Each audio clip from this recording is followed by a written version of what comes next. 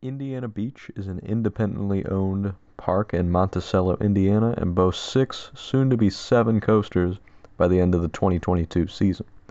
I had the pleasure of visiting this park for the first time in September of 2021 and had a great time here.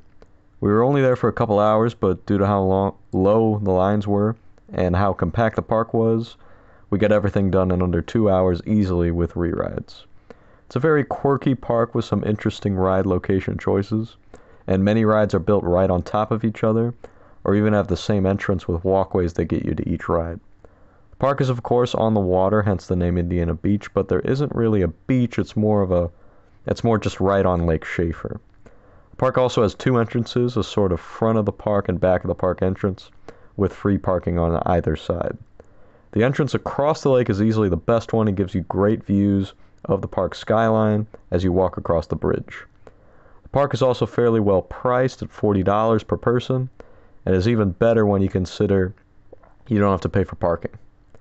I love how close everything is in the park, and you can easily walk to all the coasters in very little time, with the exception of maybe Steel Hog, but that still isn't that far that way. As for the coasters specifically, Cornball Express is my favorite, followed closely by Steel Hog, which both give great ejector pops, and Steel Hog has great hang time as well. I'm sure the soon-to-be-open Schwarzkopf triple looping coaster will be great, and Cyclone looks like a nice addition as well, but those were sadly not open yet when I visited. If you do enter from the side with the bridge, you are greeted with a great view of the skyline, as I mentioned before, and once you get across to the other side, there are a few rides in that area, including the entrance to one of the sky lifts, which also gives you great views of the park as well, but most of the rides are further down the midway.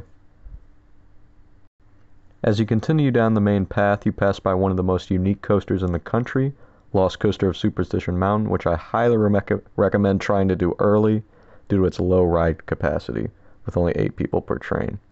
Right next to it is also the park's famous taco shop, which has some pretty solid tacos from what I hear, for a good price. As you continue down the main midway, you can find some more classic flat rides as well as the antique cars. Further down is where most of the midway games are, and the park's dark ride, Den of Lost Thieves, is. The park also has a small water park section around here, as well as the current location of one of the new for 2022 coasters, Cyclone. You can also take the Schaefer Queen boat out from this section, which is included with admission to my understanding, and it takes you around Lake Schaefer in a small boat tour, which looks really nice if you find you've done everything else in the park has to offer. If you turn left off the main midway, you reach where most of the coasters are located in the park, and they're all pretty much right on top of each other, with Tigger, Cornball Express, and Hoosier Hurricane all located around this area. This is also where you can find the entrance for Steel Hog, a little further away, right next to the park's other entrance, and eventually where you can find American Dryer Looping later this year.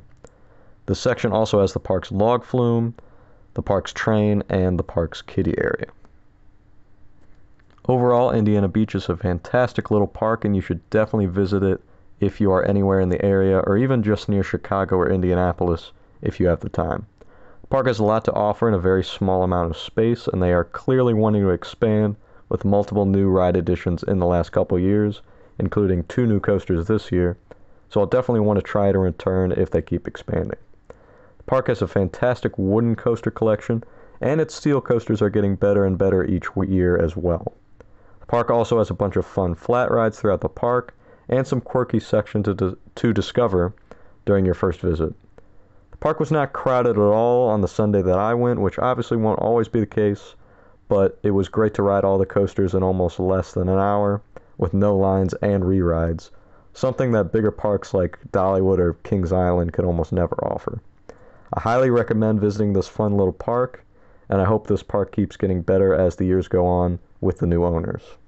Be sure to check out my other Indiana Beach coaster reviews, and subscribe for more theme park content in the near future.